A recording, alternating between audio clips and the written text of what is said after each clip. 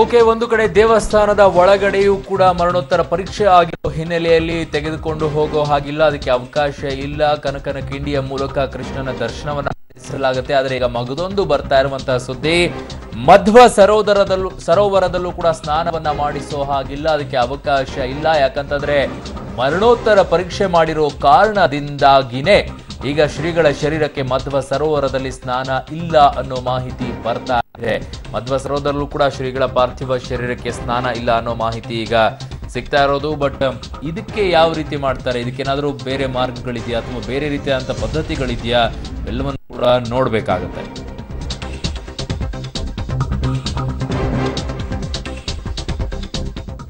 Okay, ನನ್ನ ಸಹೋದ್ಯೋಗಿ ಸುಖಪಾಲ್ ಪೊಳ್ಳಿನೊಂದಿಗೆ ದೂರವಾಣಿ ಸಂಪರ್ಕದಲ್ಲಿದ್ದಾರೆ. ಸುಖಪಾಲ್, ಈಗ ಮಧ್ವ ಸರೋವರದಲ್ಲೂ ಕೂಡ ಸ್ನಾನ ಇಲ್ಲ ಅಂತಂದ್ರೆ ಬೇರೆ ಅಲ್ಟರ್ನೇಟಿವ್ ಏನ್ ಮಾಡ್ತಾರೆ, ಯಾವ ರೀತಿಯಾಗಿರುತ್ತೆ? ಇದು ಮರಣೋತ್ತರ ಪರೀಕ್ಷೆ ಆಗಿರುವಂತ ಹಿನ್ನೆಲೆಯಲ್ಲಿ ಮಧ್ವ ಸರೋವರಕ್ಕೆ ಆ ಪಾರ್ಥಿವ ಶರೀರವನ್ನ ತಗೊಂಡು ಹೋಗಿಲ್ಲ. ಯಾಕಂತೇಳಿದ್ರೆ ಮಧ್ವ ಸಂಪ್ರದಾಯದಲ್ಲಿ ಅದೇ ರೀತಿ ಇರುವಂತದ್ದು. ಈ ಅಷ್ಟಮಠದ ಯಾವುದೇ ಸ್ವಾಮಿಗಳು ಮೃತಪಟ್ಟರೆ ಅವರನ್ನ ಮಧ್ವ ಸರೋವರದಲ್ಲಿ ಮೊದಲು ಸ್ನಾನ ಮಾಡಿಸಿ ಆಮೇಲೆ ದರ್ಶನ ಪಡೆಯುವಂತದ್ದು. ಆದ್ರೆ ಇವತ್ತು ಮರಣೋತ್ತರ ಪರೀಕ್ಷೆ ಆಗಿರುವಂತ ಶಿರೂರು ಸ್ವಾಮೀಜಿಗಳ ಪಾರ್ಥಿವ ಶರೀರ ಏನಿದೆ ಅದನ್ನ ಮಧ್ವ ಸರೋವರಕ್ಕೆ ತಗೊಂಡು ಹೋಗಾಗಿಲ್ಲ. ಅಲ್ಲಿಂದ ಅವರ ದರ್ಶನ, ನಾನು ಆಗ್ಲೇ ಹೇಳಿದಾಗೆ ದರ್ಶನ ದೂರದಿಂದಲೇ ಪಡೆದು ಆ ಬಳಿಕ ನೇರವಾಗಿ ಶಿರೂರಲ್ಲಿ ಅವರು ಈಗಾಗಲೇ ಶಿರೂರು ಸ್ವಾಮೀಜಿಗಳೇ ನಿಗದಿಪಡಿಸಿರುವಂತಹ ಸ್ಥಳ ಏನಿದೆ ಅಲ್ಲಿ ಬೃಂದಾವನವನ್ನ ಮಾಡಲಾಗುತ್ತೆ. ಅಲ್ಲಿ ಅವರನ್ನ ಕೂತ್ಕೊಂಡ ರೀತಿಯಲ್ಲಿ ಅವರನ್ನ ಅಂತ್ಯ ಸಂಸ್ಕಾರ ಮಾಡೋದು. ಈಗಾಗಲೇ ಅದಕ್ಕೆ ಬೇಕಾದಂತ ತಯಾರಿಗಳು ಸಹ ಶಿರೂರು ಮಠದಲ್ಲಿ ಆಗಿರುವಂತದ್ದು. ವರುಣ್, ಓಕೆ, ಬಟ್ ಈಗ ಸ್ನಾನ ಮಾಡಿಸದೇನೆ, ಶುಚಿತ್ವ ಮಾಡಿಸದೇನೆ ದೇವರ ದರ್ಶನಕ್ಕೆ ಏನಾದರೂ ಮಾಡಿಸ್ತಾರ ಅಥವಾ ಬೇರೆ ಏನಾದರೂ ಇದೆಯಾ? ಯಾಕಂದ್ರೆ ಮರಣೋತ್ತರ ಪರೀಕ್ಷೆ ಆಗಿರೋದ್ರಿಂದ ಅದಕ್ಕೇನಾದ್ರೂ ಸಾಧ್ಯತೆ ಏನಾದ್ರೂ ಇದೆಯಾ ಅಥವಾ ಇಲ್ವಾ ಸುಖಪಾಲ್? ಅದು ಶಿರೂರು ಮಠದಲ್ಲಿ ಏನೋ ತಯಾರಿಗಳಾಗಿದೆ. ಆ ಸಂದರ್ಭದಲ್ಲಿ ಅಲ್ಲಿಗೆ ಅವರ ಮೃತದೇಹ ತಗೊಂಡು ಹೋದ ನಂತರ ಅಲ್ಲಿ ತೀರ್ಥ ಸಂಪ್ರೋಷಣೆ ಎಲ್ಲ ಮಾಡುವಂತ ಪದ್ಧತಿಗಳಿದೆ. ಅದೆಲ್ಲವೂ ಮಧ್ವ ಸಂಪ್ರದಾಯದ ಪ್ರಕಾರ ಏನೆಲ್ಲ ಪದ್ಧತಿಗಳಿದೆ ಅದೆಲ್ಲ ಅಲ್ಲಿ ಆಗುತ್ತೆ. ಅದರಲ್ಲಿ ಯಾವುದೇ ರೀತಿಯಾದಂತ ಬದಲಾವಣೆಗಳಿಲ್ಲ.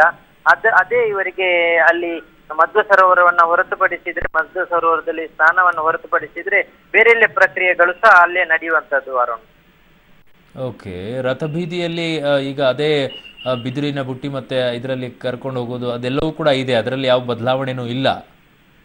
ಇಲ್ಲ, ಮಧ್ವ ಸರೋವರಕ್ಕೆ ಸ್ನಾನ ಮಾಡುವಾಗಿಲ್ಲ, ಅಲ್ಲಿ ಮೃತದೇಹವನ್ನು ತಗೊಂಡು ಹೋಗಾಗಿಲ್ಲ. ಜೊತೆಗೆ ಕೃಷ್ಣ ಮಠದ ಗರ್ಭಗುಡಿಯ ಒಳಗೆ ತಗೊಂಡು ಹೋಗಾಗಿಲ್ಲ. ಹಾಗಾಗಿ ಕೃಷ್ಣನ ಕಿಂಡಿ ಏನಿದೆ, ಕನಕನ ಕಿಂಡಿ ಏನಿದೆ, ಆ ಕನಕನ ಕಿಂಡಿಯ ಮೂಲಕ ಮಾತ್ರ ಇವರಿಗೆ ದರ್ಶನ ಪಡೀಲಿಕ್ಕೆ ಇರುವಂತದ್ದು. ಹಾಗಾಗಿ ಮೃತದೇಹವನ್ನ ಕನಕನ ಕಿಂಡಿಯವರೆಗೆ ತಗೊಂಡು ಹೋಗ್ತಾರೆ.